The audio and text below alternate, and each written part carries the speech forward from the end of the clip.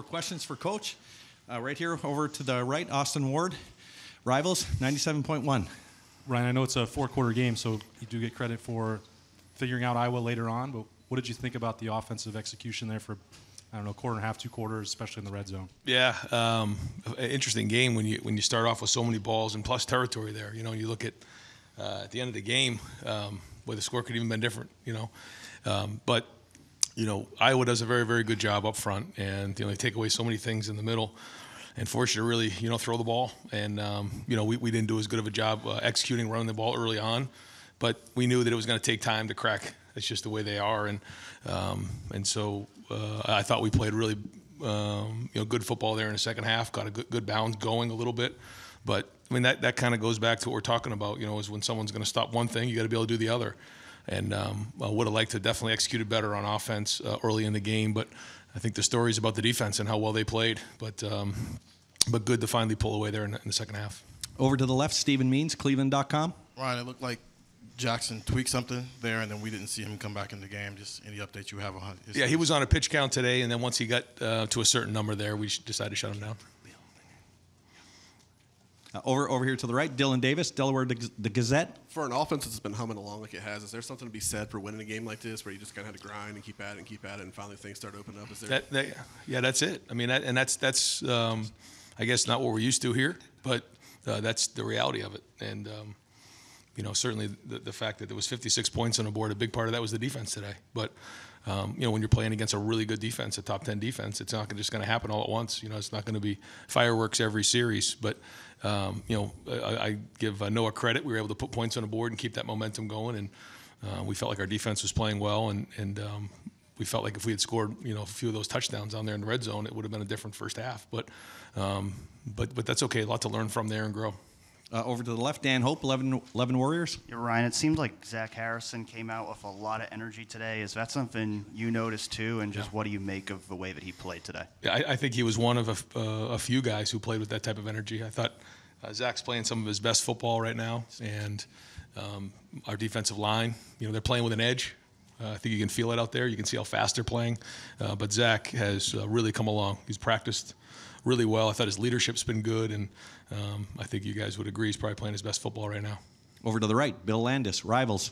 Ryan, you guys had to burn a couple timeouts down in the short red area on offense. Just in those moments, what's happening? Like, what are you seeing? And then when you're on the sideline talking it out, what are those conversations like, and what did you think of the execution coming out of those moments? Well, I get frustrated with myself first because there's just so many scenarios you try to go through down there, and we had a bunch of at-bats down there, and it's hard. They do an excellent job in the red zone. Historically, they've done a great job.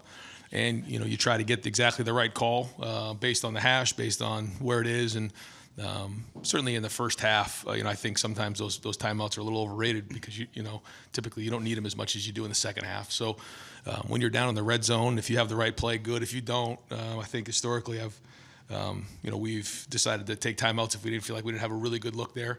One in particular, we had a good play up. It wasn't the look we expected. There was a guy coming off the edge, and we knew we had a bad play called, so we got out of it. Another time, we just wanted to think about it a little bit more.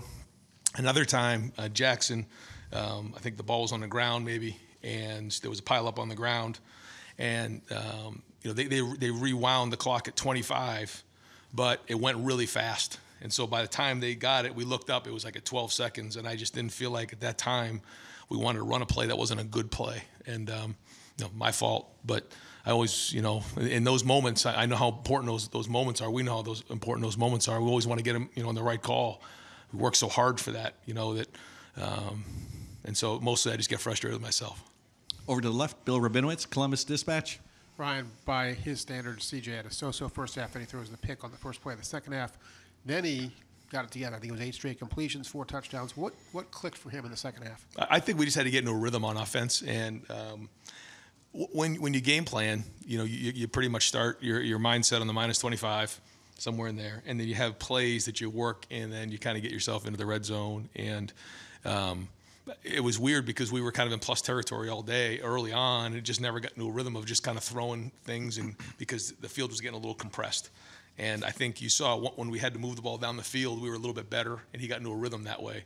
That's probably the only way I could describe why that was. But Yeah, I mean, they're very, very good. They get their hands on balls. You know, we had the one sack fumble early on. You know, I mean, but we overcame it, and we kept pushing through. And we know that when we're playing against good defenses, things like that happen.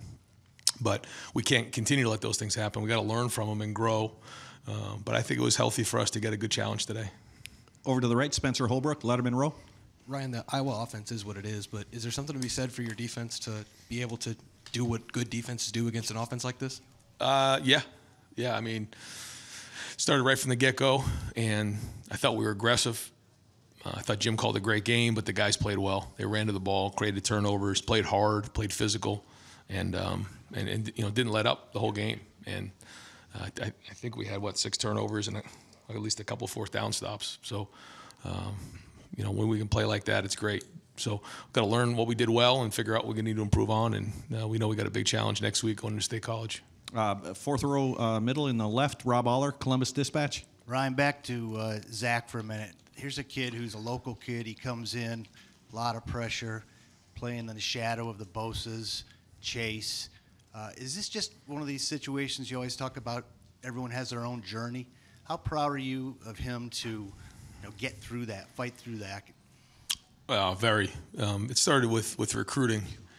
Zach was one of the first recruits, you know, for me and Larry. We went into the home, and I'll tell a quick funny story about that. Wasn't sure how it was going to go in recruiting. I just been named the head coach, and Larry and I went into the home, and Tracy and the family were there, and went through the home visit, and I gave him a Buckeye at the end, and I said, "This is a Buckeye. I want you to have this." And he says, looks at me, he says, "You know, Buckeyes are poisonous, Coach."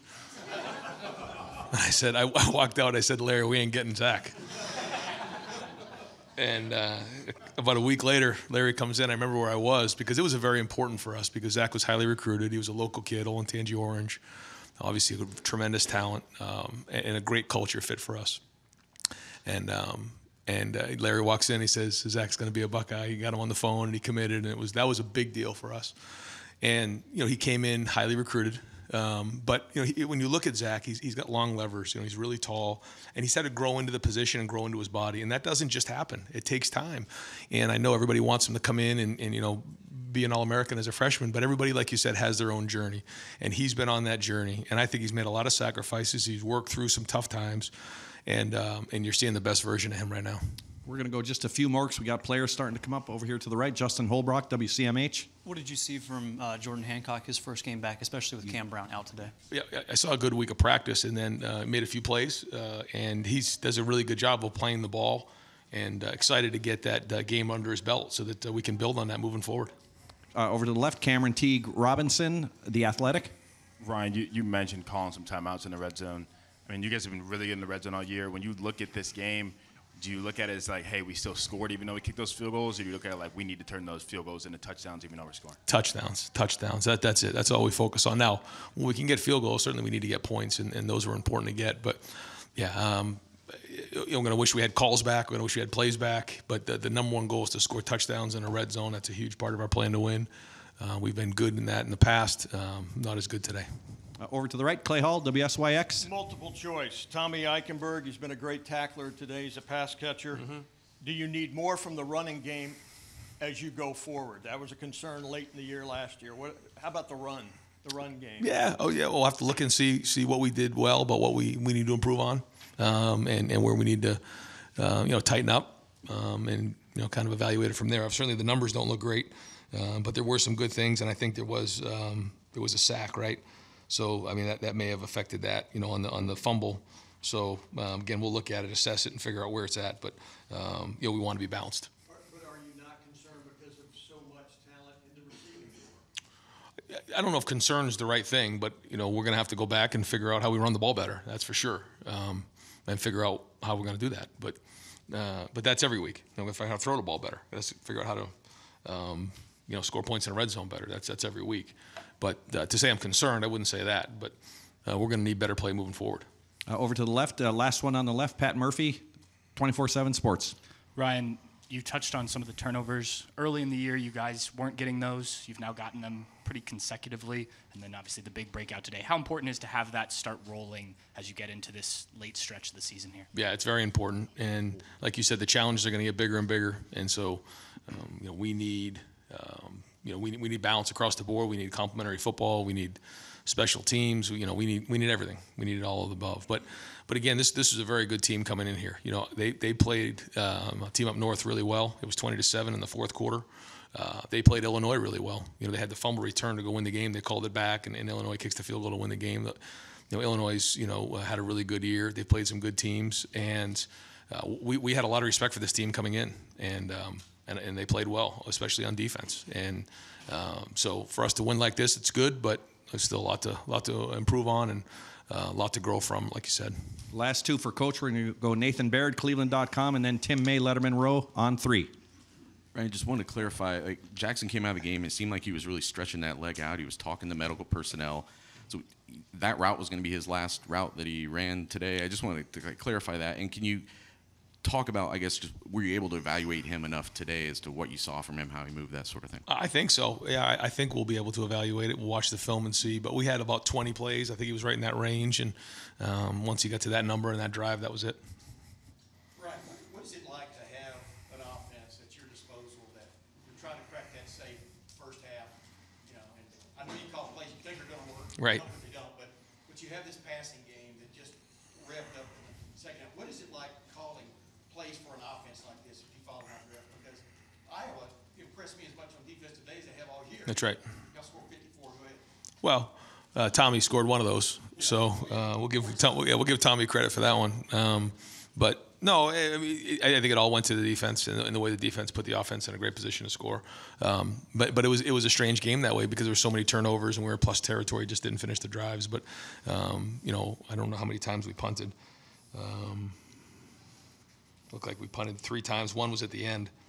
So kind of strange, when you look at it. We didn't have a lot of drives that started like on the 20-yard line and we moved them across the field. But to answer your question, we have great weapons. We have to continue to figure out ways to find that balance. We got to continue to practice well so that we can execute well because these plays and these matchup games are going to become more and more important. And so the margin for error is going to be tinier and tiny. But you always feel there's something on that sheet that's going to work eventually. Is that the way you personally go into a game like this? That something on that play sheet's going to work? Well, I think, it's like if they're taking this away, then they probably are giving up something here. And they certainly were doing a great job stopping the run. So typically, they have to give up something on the perimeter. And I think we found that there in the third, fourth quarter. Great. Coach, thank you very much. Okay, thank you. All right, folks.